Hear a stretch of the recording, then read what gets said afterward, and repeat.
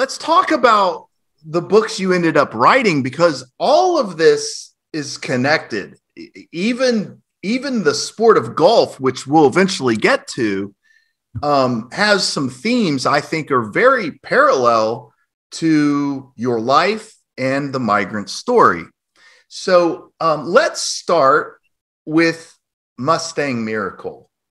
Could you share with the audience this nonfiction work that you'd written, eventually being turned into a film, major motion picture, right? And I'm pretty sure George Lopez had something to do with that. And I want to go into this direction. Let's help the audience understand what that nonfiction story was about. And then I'll bring in some parallels with golf. I want to talk about some metaphors here that I want to get your opinion on. Okay. In 2008,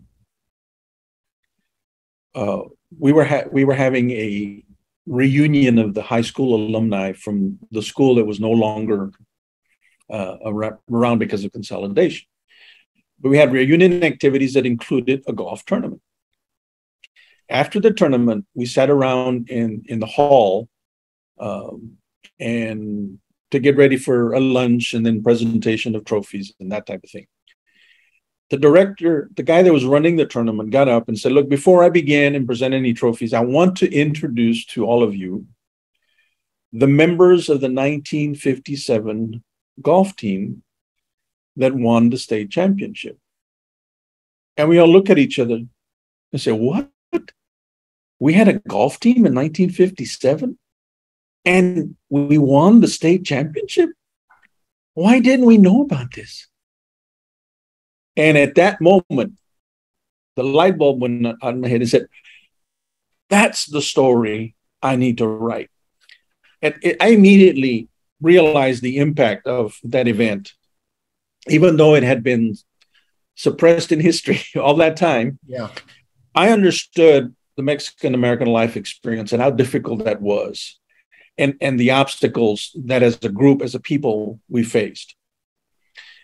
I also understood the game of golf and how difficult that game is, especially in the 50s when you don't have the pro instructors, the up-to-date, the most modern equipment and supplies, all of that. You put that together and you recognize what a great feat and accomplishment winning the 1957 state championship in golf was for members of our people.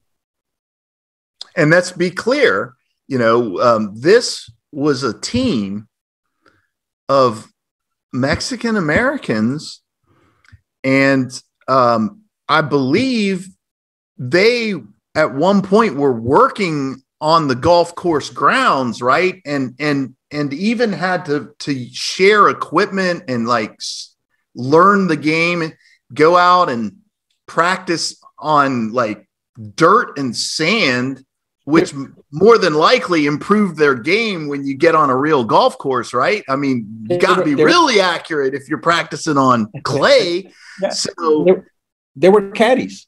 Yeah, there were caddies, and at the country club, a country club that unless you're white, you're not going to be allowed in, and you're certainly not going to be allowed to play. But if you know golf, you understand that once you get into it, it's addictive.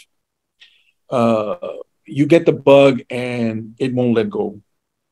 And that's what happened to the kids. Not only did they work caddying for other golfers, they saw the game and then they tried it themselves privately among themselves and realized this is fun and we can do this. And they, among themselves, encouraged each other. They shared the clubs together. When they realized they could not play on the actual golf course, they said, we're going to make our own. And they did, out of just playing ground. And how long did that take to make? Now, well, did they make just a few holes? Can you elaborate on that? They started out clearing out enough ground to just hit the ball from the 1 point, the tee box, to the green, which wasn't a green, it's just flattened out ground with a hole in there.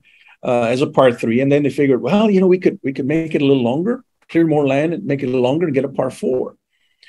And then said, oh, we can make it longer, just a little bit longer and make it a par five. And then you would just play it over and over and over again. And that's how they hone their game. They practice on that. And of course, they didn't have any gloves. They had clubs that had been thrown away or given to them. So they were well worn out and used. And actually, that leads to the kindness of strangers. Yes. That was one of the themes. Could you explain where there was a healing process here too? Like there was something beautiful going on, even though there was discrimination, absolutely, but there was something amazing going on there, and share that with the group. There were individuals that they caddied for that were very fond of the caddies. It transcended the common discrimination, racist attitudes of a people. And I would say they were the exceptions. There were people that were just kind-hearted to begin with, naturally good people. And they saw the boys and their interest in the game. So they said, okay, you guys can have these clubs, or you guys can have these pair of old shoes that you can use. I'm sure you can use them, or an old bag, an old canvas golf bag. And they would give them to the boys because they knew that they could use them and it was going to make them happy. So let's go back to when you,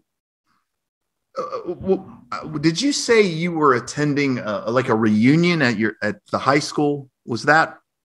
Yes, it was a reunion of all the alumni. Can you explain not only your reaction to this historical news, and not just your reaction, but everybody else's reaction, because no one seemed to know that this had ever happened. And I find that hard to fathom, because how do you bury a story like that, right? Like, I'd like to know more about that. Yes, I can tell you that I was not alone in learning for the first time about the 1957 golf team. And to make matters worse, when I went back to Del Rio to practice law, and by then I was playing golf regularly, and there was a standing Thursday afternoon golf game. A bunch of guys would go and play, bet some money. There was anywhere from 8 to 16 guys. And two of the guys that would regularly participate were J.B. Peña and Iran Valdez. Now, J.B. was the coach of the 57 championship team. Iran Valdez was a man who convinced J.B. to recruit the caddies to form the high school golf team. And he would help financially with some of the expenses that they would incur for travel, for meals, and that type of thing. So he helped JB considerably. I'd play golf with those two guys almost weekly. Not once did they ever mention the why. I mean, you could say humble, and I could maybe orchestrate a reason, like what these individuals experienced was so special and private that maybe they didn't want to lose the sacredness of it. Do you know what I'm saying? Like, but that's as far as I could. I don't have an explanation, because frankly, even if people want to keep that a sacred secret, too many people knew. So do you have a theory on how this was suppressed? And what is it? I did. I do have a theory. Unfortunately, I did not get to question JB or Iran Valdez because they both passed after the story came up. But I believe that since no one outside that small community made any deal of it, once the parade happened, once they were recognized in the high school, because nobody else outside of the city made any deal about it, not even the other half of the city, the part of the city that was primarily white, they didn't make any deal about it. So I guess if the JB and Iramalés and all the people realized, look, if nobody other than us thinks it's a big deal, then it probably isn't a big deal. So just move on. But it's beautiful. There's no stopping a story that sacred. Okay. I mean, like, it doesn't matter if nobody continued it. It continued on itself because it is an important story. And talk more about your surprise, though. I mean, like, I want to know. That would have been shocking to me, having played with them and known them, and they never bring it up. That would just shock me to learn it. And did you learn it after they had passed away? After JB and Iramalés had passed away. But the boys, I call them my boys, because they're 70-plus-year men, and one of them is deceased already. But I got to know all of them. They were around, and as soon as I heard the story, in my mind, I knew it was, look, understanding Mexican American life was full of obstacles. You can't do a lot of things. You're excluded from a lot of things. You're excluded from golf, a game you really love. Golf is very difficult. To succeed at it takes a lot of work and a lot of talent. To be able to have that talent and that desire to compete in a world and against a world that says you can't and we're not going to allow you to do it. Man, that's a recipe right there. And that's why I felt this is a compelling story. I got to write this. So I immediately went to talk to the members of the team, and I asked them, listen, can I sit down with you guys and just talk about your experience? I'd like to ask you about it because I really would like to write your story. And they all look at me with a kind of a skeptical look in the face. And I couldn't understand why. And one of them asked me, says, really, you're going to write it? I said, yes. I says, why? He said, well, because we had a lady that talked to us a couple of years ago and that she was supposed to write our story and never did. I said, no, I can assure you, look, I will make arrangements. We'll get together and I'll talk to you about it, and I'll ask you a lot of questions, get a lot of information for you, and then I'll sit down and write. I said, do you promise? He said, yes, sir, I'll do it. Okay. Because one of them was actually a teacher of mine in high school. I knew him. So there was a bond of trust there already established from the past, right? Yeah. And I'm glad to hear that there is evidence that there was a desire to get that story out, right? Because I think everybody who encounters it, it resonates. It's like a human experience that I think everybody on the planet at some point in their life, not on the same level, but even if you're wealthy, you've got the pressure of the family to meet that expectation. You might be forced to do something in that family that isn't what you want to do with your life. Somebody is always challenged with that ultimate question: should I stay true to my compass that I'm discovering is my compass, or do I follow the compass that they're forcing upon me, right? When do you resist? When do you fall in line? This is something common to every person on the planet, I feel. Well, I did end up talking to the lady that was supposed to have written the story. And she told me What'd she say about not writing it? She said, I don't understand golf. I don't play golf. I don't know about golf. So I could figure out how to make it interesting for people to read about it. She missed the point, didn't she? Right? This wasn't a story about golf. And I said, well, thank you for not doing it that way. I got the chances. Yeah, I'm glad you did it. I'm glad you, because and sure enough, I videotaped the boys and I talked to them. Wow. And it was difficult at first to get them to open up, because you're talking about thoughts, facts that were suppressed for many years. Yeah. And of course, things were different in 2008 than back in 1957. They were now comfortable. They realized society had changed. There wasn't as much overt discrimination and racism now and then. And I think initially they felt guilty about saying some of those things that they experienced in the 50s. Yeah. So they hesitated, but I pressed them.